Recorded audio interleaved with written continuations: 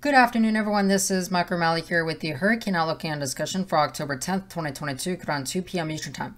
Not much to talk about today, but a look at one area of tropical disturbance that could form in the Gulf of Mexico over the next couple of days and what to expect for the remainder of the 2022 Atlantic hurricane season. Taking a look across the tropical Atlantic this afternoon, we notice that there's really only one system worth monitoring over the next several days. This is actually the remnants here of Tropical Storm Julia, or once was Hurricane Julia. Now has weakened and crossed over to the East Pacific Basin, but some regeneration of this system potentially in the Gulf of Mexico side is possible, but only 20% odds as of this moment. Taking a look here at the tropical weather outlook from this afternoon, we notice that there really only is that one system that we were just talking about. This is located right now near Belize and will be crossing into the Gulf of Mexico over the next day or two, where some subsequent development is possible, but only 20% odds as of the 2 p.m. advisory from the Hurricane Center.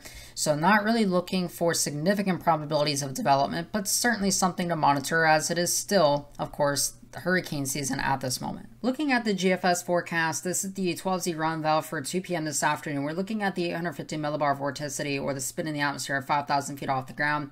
We notice that even on the GFS forecast, there's nothing really that develops down here. Maybe a brief system that tries to spin up here within the next about 48 hours or so.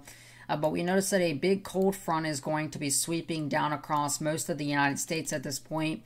And so this is going to increase a lot of shear across the Gulf of Mexico, and likely nothing ends up developing. We don't really see much development, maybe some subtropical development there within about 5 days or so, but nothing really going on out there.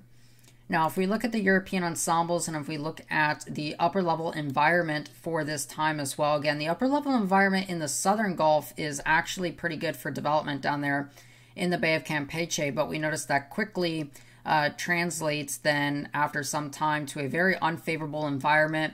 And we don't really see a reemergence of any environment that is conducive for tropical cyclone activity all the way out through the 25th of October, where most of this point, the global tropics, including the main development region of the Atlantic, just sheared to bits down here. And this is kind of what we would expect. So it seems like that potentially we are moving into a time of less activity, and that would certainly be some good news.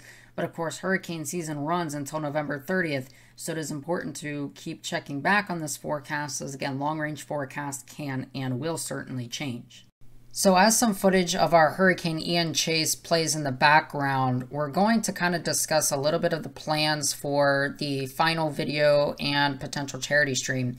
So one of the things that's kind of been brought up over the past couple of days is that this is going to be certainly something that is possible, obviously, to raise, fundraising money for the victims, not only in Florida, but obviously the Carolinas and Cuba. One of the things that we're kind of thinking about doing is potentially just including this at the end video here of Hurricane Ian, meaning after we compile all of the damage footage, because we still have to go back and get the damage footage from Ian, especially in Arcadia, which is still underwater in some areas. So we're kind of waiting until that resides so we can actually go back, get proper damage footage, and then kind of compile that into our video, which then should be released within about a month or so.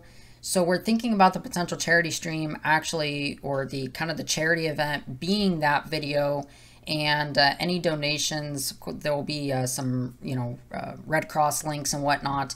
And that way, of course, everybody knows where the money is going and whatnot. So there's no problem with, having to, kind of transfer everything around.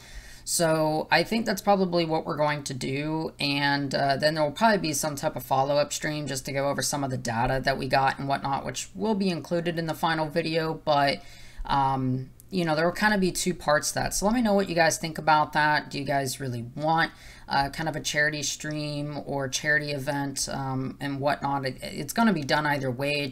It depends what kind of form and fashion. So let me know what you guys want to see in the comment section down below. Of course, you can also email my business email, which is in the About Me section. So you can email my business email and just kind of let me know as well if you don't feel like making any public comments about it or whatever. All right.